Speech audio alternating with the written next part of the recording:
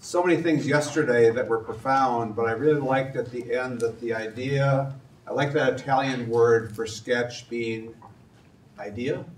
NCA. Yes, yes, that was, because that's what you're going to see happen in the next 24 minutes. It's all about ideas and the vehicle of a drawing to capture those ideas. I'd like to just read the little sort of, I don't think it's really a manifesto, but just like to just quietly read this: from head to heart to hand, drawing in the digital age. For me, the best architecture of an age celebrates a balance of pragmatism and poetry, a balance. It connects history, context, and program, while striving to enhance the sense of community, provide intellectual richness, and delight the senses. The best design solutions depend not merely upon form, space, or image, but upon the more holistic consideration of an inside-out, outside-in design process. The ability of a simple scale drawing, and again, scale is an important issue. So these are my tools. I have a pencil, and I have a scale. Okay, and we'll get into that a little bit more in the next little bit.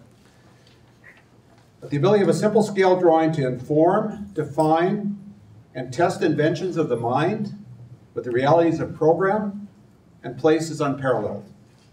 A drawing can efficiently and elegantly map the macro boundaries of the site's conditions as related to the path of the sun and the energized flow of surrounding movements. It can capture nuances of topography, axes of connectivity, as well as unexpectedly framed vistas and intimately scaled atmospheres of an architectural experience.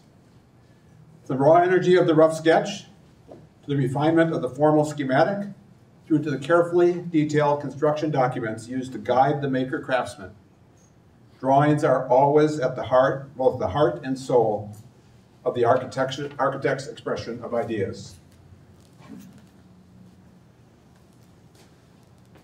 So this process, again, in the digital age, you're going to see an interesting, probably, collision of experiences and attitudes. I went for a walk this morning among old friends, and I realized that I was last here 50 years ago in 1966 at the invitation of Irwin Miller's aunt, who I met in another story that we can talk about tonight. But anyways, this whole process, and the hard part is really about the soul of ideas. So it's not just the intellectual, but it's the sensual.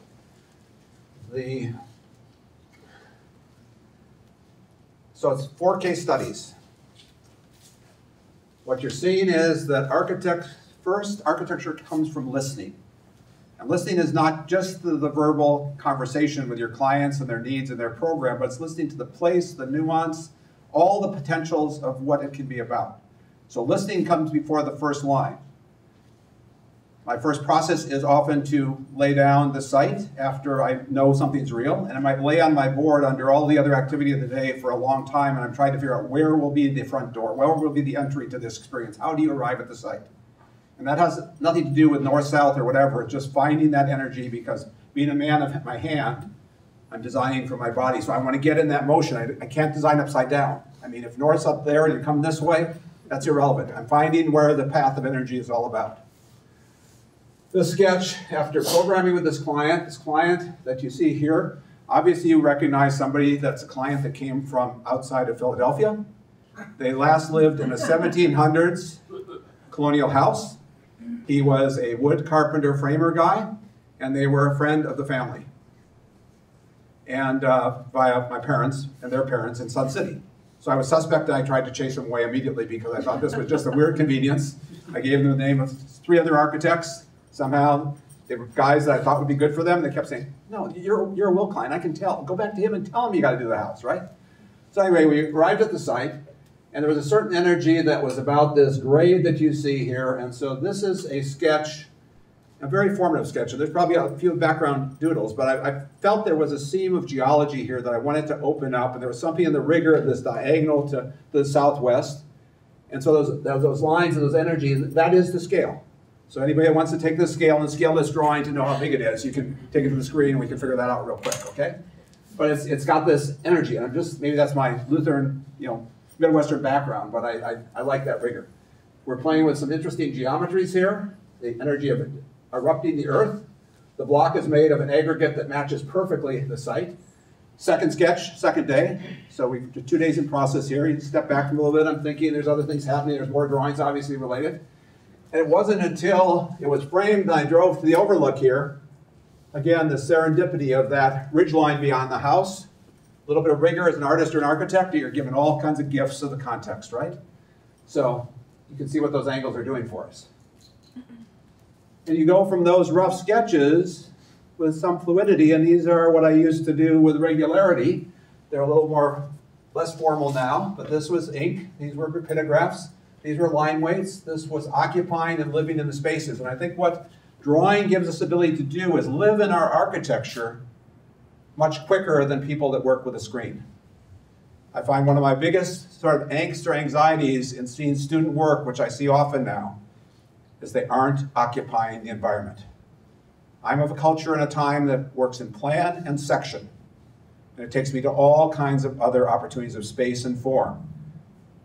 Too many people today are working in form and parametrics only, and they're not really inhabiting those spaces. So here you can see the house growing. Here's the sectional aspect of it. And these are construction drawings. And you can see we're struggling with a hybrid. I guess the computer is printing out my title blocks at that time. I'm doing this weird sticky back stuff for the next step after Letraset. It's hand drawings, and if you can see that there's something evolving. There's lots of nuance, there's lots of change. Sections begat that, and then details, because without details, I mean, it's again like the artist here. It's the detail of what you can do when you're in the catacombs. It's what you're doing, and I want to know, Anthony, is that music score that's in your video? Were you listening to that while you were doing that? Do you listen to music when you do your thing? Usually not, actually. Yeah, well, it's perfectly scored, and I watched it again to warm up for today. Cold it's good. train, man. Yeah, right, there you go. So, again, the working drawings. Elevations, numbering, rigor, logic, understanding with craftsmen, because along with, quote, this sketch idea, is the ability to keep listening and take it to the field and not just be talking to your clients and the neighbors and everything else, but talking to the craftsmen. It's amazing how much they still have to give us. So, 3 more case studies. Reno, Nevada, a museum. This was a project that's been ongoing since 1999. It came as a short, informal competition between two firms. I had the good luck of that. It's nice when they call you up on the phone, they say you're on a short list, they didn't even know there was a short list, so that was good. So Reno's an interesting place. It's all about the glitter and the glitz. It's sort of the B team to Las Vegas, and that's good. But on the south side of the Truckee River, they have a very, very fine institution. It's called the Nevada Museum of Art. So, program drives, and I still play with the Ouija board of the program to scale. It's in my sort of thing. They're loose pieces of paper. Now they're printed up digitally. I'm working in that new world we got, right? But they're all cut apart and loose because, again, you can clear the relationships quickly and start over again. It's like playing dominoes. And so all these squares are building relationships. I know where circulation is, what everything's tying in, and it's just, you know, it's a crutch at one level, and yet we never have enough time, and we never get enough money to do what we really want to do. And so we have to learn certain efficiencies. And I have the benefit of, I was in a 5-person studio in Milwaukee. I was on my way to formal education at IIT, got waylaid in the summer job, and never looked back. So my BFA is in sculpture, and I've got structures and urban planning and architecture, so it worked out fine. But at the same time, I'm thinking about that. I'm looking at a very tight urban site. I've not only dimensioned what the parking requirement would be, and that sort of stole the site immediately, but I'm immediately inventing the new energy I hadn't played with before of what the building might become. So these are all happening at the same moment in this search for the idea. Oops. Now these are high-tech models, okay? These are truly high-tech 1999 models, okay? Now let me explain high-tech, okay? So we built a context model because context is everything. And so often on that screen, that happens everywhere, we never in that screen operate always with the context alive. So built context, there's a Porsche building there, a bad developer building on the left, which is our eastern flank. We've got the little houses on the right. We've got our site. And so we built this quick study model. And I have the belief that if you're ready to go to the laser cutter in a contemporary world of architectural design, creativity is stopped. Because you are so far beyond the accident of a possibility, you can't even see straight. And then you put it together, and you have all those terrible burn marks on it. And it's so quick that they line up for those to get in the queue, right? Because then they can move on, right? So we got this model going. So that's pretty low tech yet, but high tech. I took a photograph, okay? The camera had film in it, okay? So high tech happens because we have the luxury. My studio at that time is 20 minutes from 15 miles out in the desert away from the closest 1 hour photo place. So I send staff out with those photos. We're 2 days away from a presentation, right? Clients coming. So they wait, they have lunch while they're waiting for the 1 hour photos to arrive, right? Come back to the studio. So we take the little 5x7 or 3x5, whatever you get the cheap photos, right? And we don't have a color copier. We don't have a scanner. That's all. This is 1999, folks. The world has changed since then. So we scanned them and blew them up on the Xerox machine. Black only, right? Then you get your high-tech drafting materials, your yellow highlighters, your whiteout markers, a couple of pens. You add some landscape right away into the game, and suddenly you're realizing that this was pretty dumb when it went there, because you can imagine this wasn't doing this wonderful rake. It didn't have this window, and the back was really starting to be fun, right? And that's what I presented to the client the next day. You know, you're presenting ideas. And it's so funny because in this world of the digital, what often happens is you present these things and the client assumes you're done with design. When can we start building? And the next build comes and you're still in DD or late SDs, but you did it, you designed it. What's the deal? You know, because there's such authenticity in those sort of video game renderings that we said. So we're moving down the field here, and we're starting to evolve this thing. And it's this whole idea with blackness being a sort of the paradox to the glitzer and of the strip, Virginia, with all the casinos. And I'm starting to develop facades off of those rough sketches and massings out there. Suddenly I'm sculpting that warping facade here, the black skin with the ventilation. And there's what it all resulted in. You know, there's a few other drawings in between, a few steps happening there. And I'm going to be very honest so we can get on the good ground early in this conversation. I present a more formal model, some more formal drawings to the board of the museum. And suddenly after the presentation, this guy comes up and he says, "Oh my God, I didn't know you'd been to the Black Rock Desert." Oh yeah, I'm influenced by all the geology, everything that's happening there, right? Well, there was the Altered Landscape exhibit of photography was opening that night, and there were several photographers there. There's this lady. I'm saying, I got to figure out how to get to the Black Rock Desert. And I could fool them once, but I can't fool them tomorrow, right? So I went out to the Black Rock Desert the day after saying convincingly, I've been there. Yeah, I got your geology. That's what inspired the whole building, right? And that photograph was taken. The tripod was set up. I went with this premier photographer from the show. And that is, I was shocked when I got out there and I saw my building coming out of that landscape. It was good. It was good. Okay. I'm in a phone booth in Little Rock, Arkansas, lecturing at a gig for the AIA. The phone rings. We're outside of Bill Clinton's favorite barbecue joint. And a lady's on the phone, Leslie, and she's with the Library Foundation in Billings, Montana. Well, I've been to Billings a few times, but I never preconceived because you're going to get disappointed too often. You know, really understand something before you put that first pencil line down on a piece of paper. It's there because this is a potent instrument. A couple years ago, I was introducing my poet laureate friend, Alberto Rios, at an event at the Central Library in Phoenix. He held up a pencil and he said, "Ladies and gentlemen, you can all be me. Do you realize there are 40,000 words in this pencil? You know, it's a nice hard pencil and you can, 40,000 words. Now, imagine how many buildings are in this pencil. It's pretty cool. That's really instant stuff, right? And you never have a crash. It just always keeps on giving." So anyways, Leslie's on the phone. And I'm explaining I was there, and she's saying, yes, we have a benefactor. He's got to pay all the architectural fees. We're in a search. We've gotten your name. Again, one of these calls of you're on a short list, and oh, okay, I'm game. Okay, so what happens is that I want to get into the place as quickly as possible. I said, Leslie, I've been to your town. I know it a little bit, but I'm not prepared to really, but I've got a question. What building, what aspect of Billings, Montana, largest city in Montana, 100-some thousand people, eastern part of the state, what do people really relish in your town? And she said, well, the rim rocks. The rim rocks. There's this geologic edge around the town. You're seated up on the top here. This is the side of my building. It's a rotated grid parallel with the railroad tracks, which in a way is parallel to the Yellowstone River. We have the Jefferson grid over here.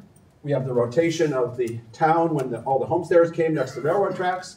And we have the 50s all over here with all the lazy, stupid cul-de-sacs and all this sort of nonsense up there. So we got this thing happening, but this rim rock here, the airport, this is the rim. And there's the rim rock. And she told me this is what our place is about. It's where the prairie meets the foothills of the mountains, the Rockies. So, great downtown street, not unlike what we've got a week from here, and they've restored it, in that spirit. Great, ambitious thing, and pole barns, ladies and gentlemen, pole barns. They're great for context. So, you got this list, you don't know much about it, they're obviously sort of inexperienced at doing what they're doing, but you can taste it, you can really feel it, there was good energy. So, my wife and I flew up, Legion Airline. It was a cheap deal out of Mesa, Arizona. But it's one of the things where they move hunters or people that are cold down to the desert, and it's a Thursday flight and a Sunday return. So we knew we were going to have 4 days, and it was all good, but I get to meet the client. I get to see if it's there. It's on my nickel, okay? And we're going there, and I spend a day, and during that day, I meet with the potential client, the board, a bunch of stuff, checking out the whole thing, listening, doing that background research. And this is the first concept drawing on the 19th of November. It's snowing outside. Our whole plan ended up being 4 days in Billings, which was ideal. But anyways, that's the first sketch for this building up there. That's the site, that's the grid. I'm setting across from the planning lady, along with the library director. And she wanted a door off 6th.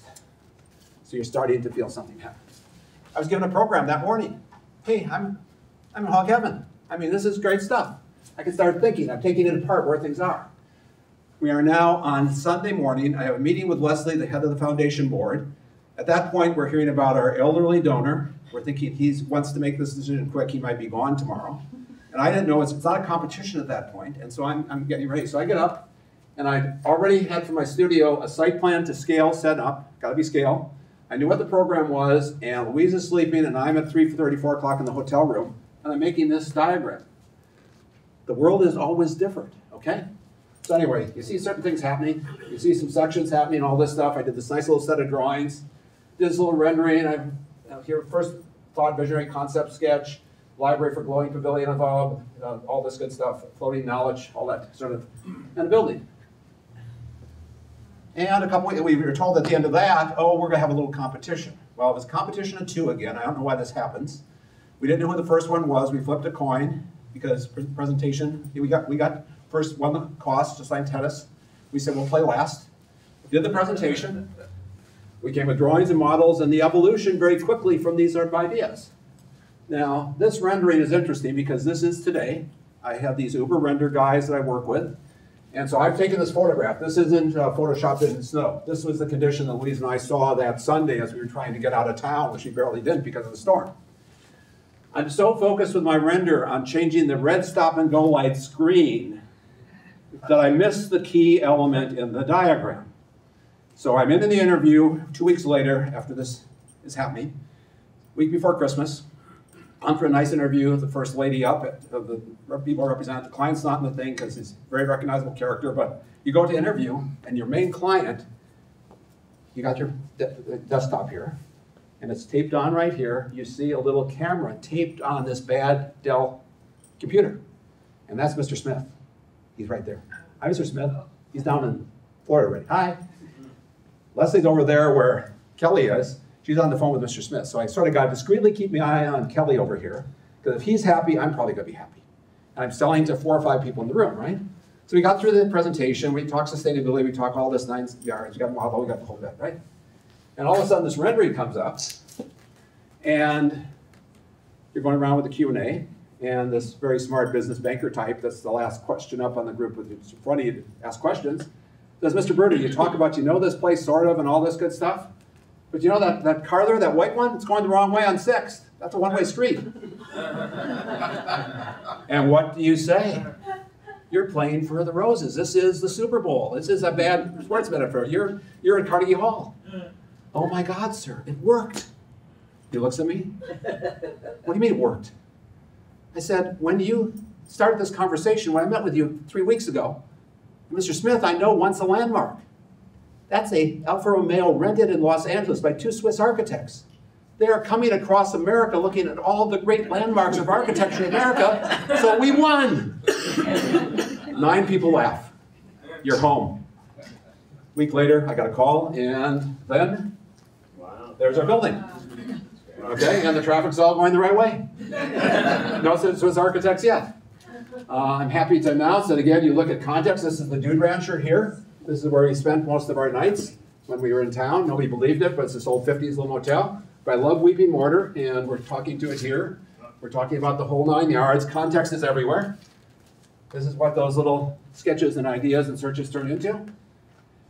And I'm happy to report that on Tuesday it'll be official, so don't tell anybody this weekend, but this is one of 7 honor award libraries to be announced for 2016 on Tuesday by the ALA-AIA. So, one last project to talk about. This is how it happens. This is the Dow Retreat. He's a metal worker. We met each other about a year ago. We'd always knew we were destined to work together, Barbara and Scott Dow. This is Yarnell, a little hill town outside of Phoenix, up near Prescott. And this is, you're going to see the process. You're going to see the 25 drawings that happened on three mornings about 2 months ago, a month and a half ago. I'm looking at this aerial. Google's a great thing. So we got the aerial going. We got the grid here. We see the grid of Jefferson twisted. This is the road that'll connect you all the way to Canada if you want, and all the way down to South America. And there's a grid here. You go on this side of Yarnell, and everything's cattywampus, you know, because of topography and all kinds of things. This is our site. But it happens when you study it, it's exactly parallel with the grid. That's a good thing. So we're up here. Here's the site of the house. Here's the trailer and what's been there for the last 20 years. And again, this is a metal worker, but he treats himself on weekends. This is going to be a weekend retreat. That's called a Tesla. That's a Type 2 Tesla. It's very nice. Drives itself. I got on the roof, and Louise and Barb and Scott and I are on the site, and we can't figure out where north is or west to save our soul. We're in, it's just, we don't know where the sun's going to rise today or winter or whatever else. Let's look the other way. We're on the roof, and we're talking about this little house. So we got the program. It's pretty basic. We got a guest bedroom, a bath and a half, living, dining. It's 1,300 square feet. You got the game. It's going to be owner built, master craftsman. So I'm finding now, I'm talking about how we could get to the site. This is a site. I'm arriving in the garage. I'm playing with we got a garage. It's going to be big enough so we don't scratch the Tesla when we're working in the shop. That's the building envelope in blue. We checked with the building department. There's a couple trees on the site, a couple things there. There's the old trailer originally and the stuff added on. And this is how it starts happening. And this is probably the most important thing I've done, is it's suddenly I realize within the building envelope that we're allowed, I can put a crosshairs of a compass on it. And I not only design the house, but I give it a name. This is Compass House. And as you go in the house, no matter where you are, and those reviews were taken from standing on this old roof, we know where east is. We know where north is. We know where the hot sun in summer is and isn't. And so it's Compass House. And it starts setting up an energy. And then the sketches are happening, and I'm trying the garage on that way, which actually ends up being what happened. We were on the site last week. And so we made that little rotation, but everything's working. But you're playing back and forth there. You know, these, you can see that I'm dating things. It's a sort of sound line. You don't want to lose track of where you were. This is the whole thing happening. Now this is interesting because, again, this thing of scale.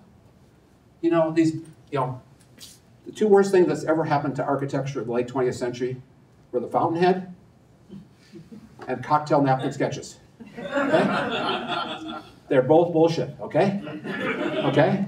And so here I'm scaled in fairly quickly. It's not inhibiting my creativity, I don't think. And this is a piece out of a Post-it, so that's technology creeping in, 3M Post-it. They have the sticky back edges on. And that's the scale, the overhang of this rotated house.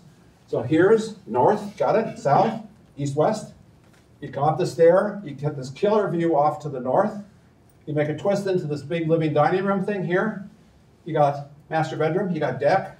It's all working nice. And that piece of thing, I was trying to figure out how the roof would work, how you would frame this, how would everything would be. So suddenly I lifted up that little square 3M Post-it, and I've got my roof designed. It's very cool.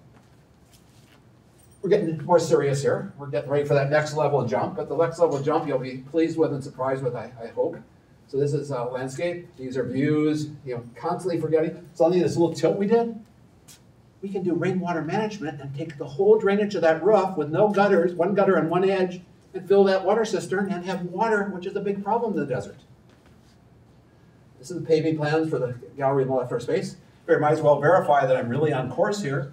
We have to buy one column that goes to the ground. We've got a poured concrete garage, which is the virtue of some guy in town that's got cheap foundation formwork. It'll be all raw, brute carbu. Here's the framing, it's still working. Here's the roof pitch that way. And then I come in and I have Jeff in my studio, who's about 53. He pounds the keyboard. He's not a concert pianist like the young people that play the keyboard. But he's really smart, he knows all the details and all the things, but I don't like sitting next to him because he pounds. Like, it doesn't matter, Jeff, really, I can't tell him. He's a really smart guy, he's very large, and he pounds, right? So he spends about 6 hours, I think he had 8 hours totally, taking my sketches up to the scale. Then I go over and pass the wall across the room to Christina, my summer intern, who was either choosing to go to MIT tomorrow or going to a full ride at Berkeley. So we'll see, but she's really good on SketchUp. So this is just SketchUp. We're still dropping over the context photo. You never want to forget this stuff. And it's coming together. You know, it's making. You know, there's little nuances, there's little things. You push it here. I mean, I know what every detail is. I could sit and do sketches on a yellow pad right now with Scott, and we build the house. And then we go to the SketchUp 3D. So you didn't see a section here because it was too complicated. Where would be the right section? Probably through the stair going up, but I didn't know the truth of the roof, and this idea of twirling around in this thing 3D, in a series of images, it's happening. So I love the computer on a good day. I love the technology, you know, and it's just going back and forth. But this is what it's about. This is probably the scariest and the bravest moment of my life, in that sitting there is Lee Riddell, sitting right there is Ed Riddell. And we are just on the first weekend after discovering the site, meeting with the building department. I've done 2 projects with this client, so I felt uninhibited with them. You know, they've seen all my ups and downs and my flaws and whatever. And I'm sitting and I'm saying, there was an empty piece of paper. And we talked through the whole program. I said, you know, I don't normally do this, you know that. But here we got the site, we got the weekend together. We're really moving along course. I've been there a couple days. So I'm gonna put a line down. Just humor me. Probably won't be right, but let's just try a line. I laid a line down, and suddenly there was an elevator and a stair.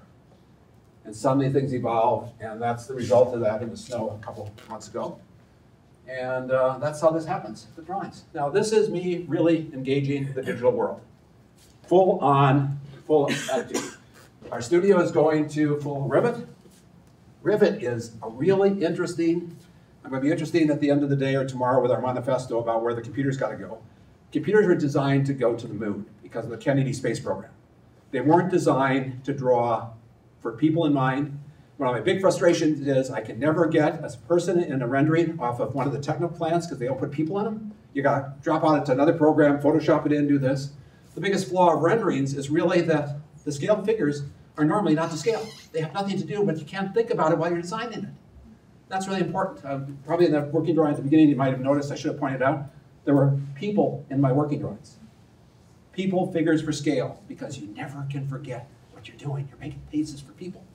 So anyways, this is a printout from the Rivet thing, and I've got some really masterful guys and gals working in the studio on that, and then we have at it with Buff.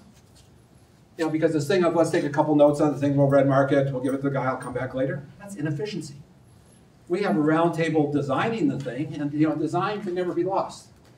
This is Phoenix Central Library. This is what my job number 317 looked like 20 years ago. And so that was the biggest thing I had done at that point, but that was the spade, you know, that was the day. That sketch was done on the 1st of January in 1991.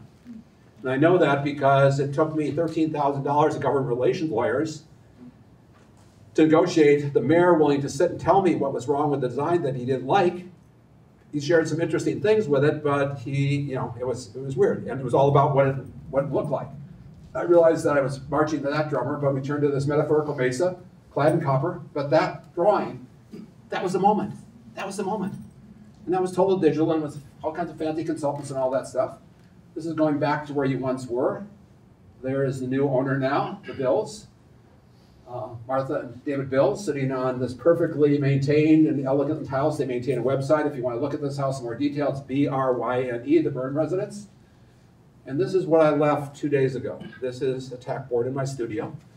And so I'm not kidding. So that's Skywalk House overlooking the Atlantic Ocean right now. That's the site that I was telling you about, finding the front, finding the views. This is the program, even for a house. So this is under that. And that's where the energy of it is. It's about space and movement and flow and circulation. These are the renderings, right? This is interesting. This is for work on new children's renovation of the Central Library. I've been working there for 20 years. And yet my client, now here's the interesting thing. It is our whole tool to work with drawings, how we communicate.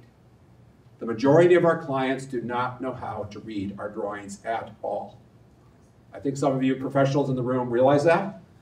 And so it's really being a good storyteller as much as being a good designer and a good draftsman and a good thinker as anything else. Because right now, my very intelligent librarians have 6 wonderkin renderings of the new children's area. They don't even know how to write the plan or the program. And they're doing their critique on things missing in a rendering that is totally temporal, that has nothing to do except brand it and get some marketing going to raise the money for it. And I'll close with this. I took that picture walking from my home in a repurposed office building on the light rail line at Central Avenue of the city. I had an idea. We were playing around with some experiments with a vertical thing. I saw an empty lot that I thought would be perfect right next to this thing and block off the thing. I had a meeting with a potential developer client. I took that photograph. This photograph is mine. That didn't exist.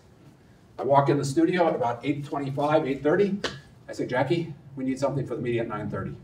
I've got this idea. I want a rendering now. We did a couple little things. She found, as you find, a little bit of that green glass texture. I gave the basic shape and perspective. We set it up. She downloaded my photo from my iPhone. You know, that is my sketchbook. And so that resulted, and that is called Horizon. It's 94 condos. It's over 8 levels of above grade parking, and with any luck, it'll come to reality. But it allows you to dream this power of the pencil, this power of an idea. So it's all how we just choreograph all these things that come together. So thank you very much. That's my story about drawing in the brain, and thank you.